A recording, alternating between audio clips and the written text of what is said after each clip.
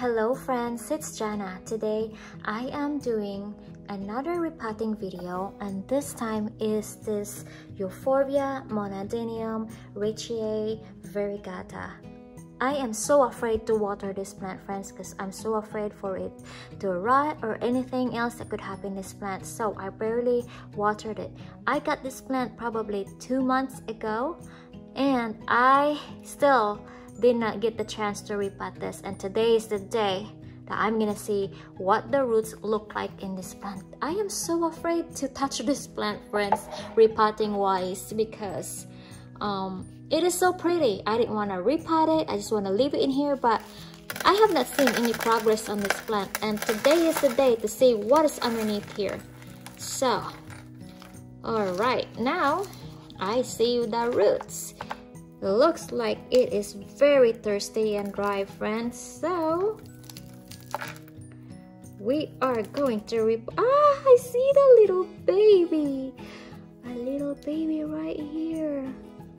Nice, I got 2 babies, so that's nice to know.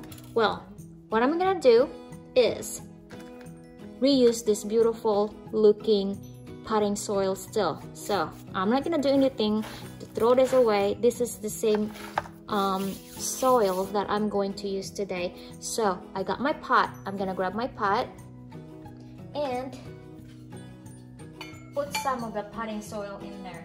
So I actually already added some succulent soil on my pot, but then now I think I have enough to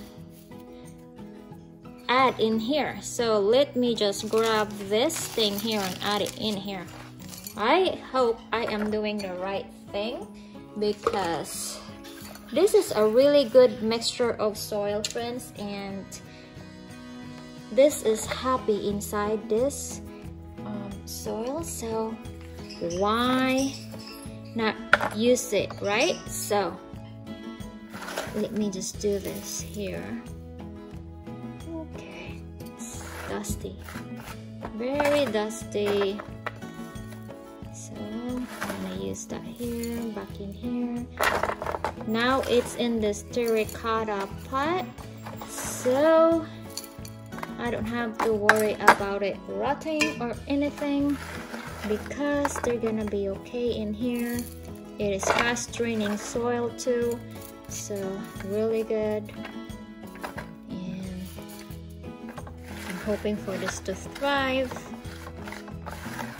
So this has got a lot of perlite and a mixture of, I don't know, friends, if you know what this rocks, let me know, friends, because this is actually the only potting soil, the only plant that I have that came with this type of a potting soil.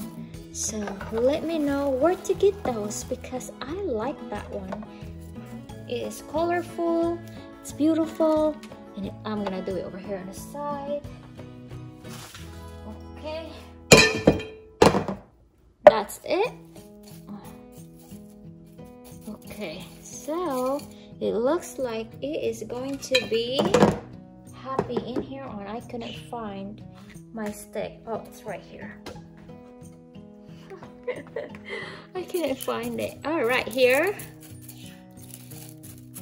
So now I know what I'm working on now, and I know that this is not going to get rotten, but I am thinking of actually adding a little bit of succulent soil in here, because it actually gets so dry in my area. So I'm gonna grab a tiny bit of succulent soil in here. I'm just gonna add it in the pot here. I'm just gonna grab some of them, because I think it would help it a little bit more for moisture, because I don't want it to get so dry.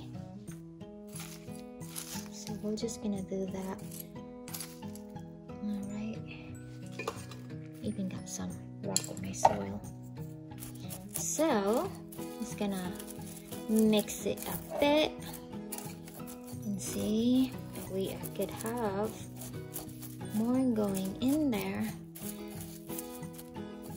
It does get so dry in my area, especially when it comes to summer, friends. It gets very hot, and I don't know, but Florida is just so unpredictable. Last spring, we had a lot of rain, and it killed a lot of my plants. And tell me about aeonium, friends. I am so devastated. I bought so much aeonium last year or a year before that too, and they are gone. They're gone. So I didn't even want to look at aeoniums right now because I am so devastated. And man, those aeonium plants are so beautiful, but they don't like my area. I need to find out where I'm gonna put some aeoniums when it comes to that weather. Probably not put it outside on the very hot sunny side in my area, even though it's east side, but some of my east side gets a lot more sun where I added my aeonium, and they are not happy. So alright, this is it so far. I like seeing that baby popping out in there. So I'm gonna add my top dressing on this. That way it will look pretty, and the other soil will not pop out too when I water it. So I like it cleaner looking and white on top in here, the way I can see what's crawling. If there's something crawling, bug wise, whatever they are, I can easily get them out and know exactly what is down there. Okay, well, you'll see a lot of the other rocks that are popping in there that were pretty, but okay, let's just cover it for now. It'll be all white. They're still popping. Let me get this one here. This is just some wood chips. Alright, well friends, this is it. Let me blow that away. That way it will look so pretty. And I will show you also my other euphorbia. I did a video earlier, a few days ago, about another euphorbia, but the same time I bought this is I got this. And of course, I have not repotted this one too. So it hasn't shown a lot of what you call this, leaves, but if you could see, what is that going on here? So it's like a cobweb, or what is that? Oh no,